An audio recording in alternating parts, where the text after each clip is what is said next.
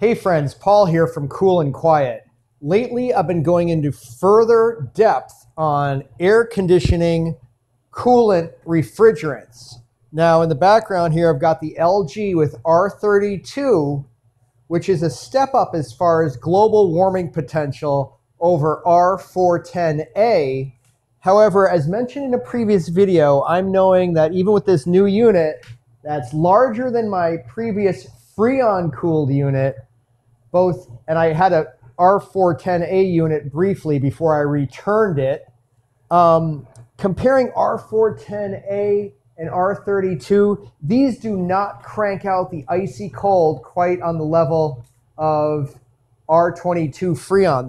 It's not bad. The R32 actually feels pretty good, but it's not quite that icy blast. And I was doing some research about the global warming potential, ozone depletion, etc. And the real pitfall of R22 Freon wasn't so much the global warming potential, although it wasn't great. It's the ozone depletion. Now recently, from what I've read, the ozone layer has made some repair due to regulation through the past couple decades. But, you know, phasing out Freon is generally a good idea. But my argument is if you've got a Freon-based R22 air conditioning system or window AC and it's working great and you don't have any mold in it. Now that's a big concession there. You can't have any black or green mold. It'll get you sick, you and your family sick. But if your unit is in good shape, there's no mold, I would just hang on to the R22 because especially in comparison to the R410A, which you're going to find in most window units today, the global warming potential of R22 based on this rating system is 1810 as a number, 1,810. The global warming potential of R410A is 2,088. So although the ozone depletion of R22 is on a medium rating, the 410A is nil. There's hardly any ozone depletion with 410A or R32. Both are good for maintaining the ozone layer. But I'm talking about buying a new unit just to get into a 410A. I don't think it's worth it if you've got an R22 Freon-based unit. And I've been getting comments on my previous videos that indeed others are also noticing that the R22 Freon, those ancient units, if they're in good shape, blast out colder, icier air than these modern refrigerants.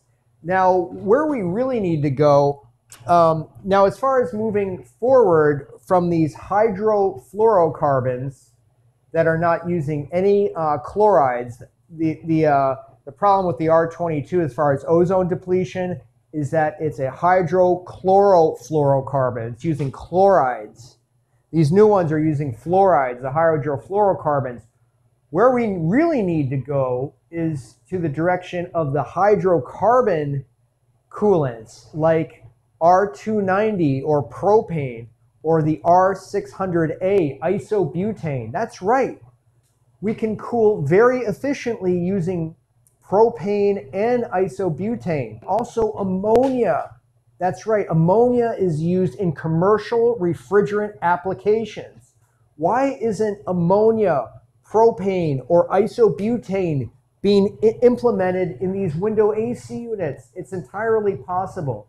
Sure, they all have pitfalls. Ammonia is a very poisonous gas in a concentrated level, and everybody knows that propane and isobutane are highly flammable. Well, R32 is also flammable.